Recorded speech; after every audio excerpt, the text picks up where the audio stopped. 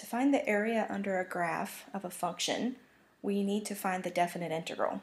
So we have the definite integral. Our interval that's given is from 0 to 4. So that goes from 0 to 4 of the function x squared dx.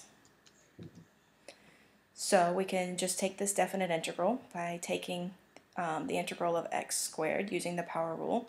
Is x to the power of 2 plus 1 is 3, divided by the new exponent is 3. And then we need to evaluate that from 0 to 4.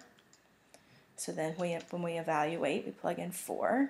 We get 4 cubed over 3 minus plugging in the denominator, or the bottom number, is 0 cubed over 3.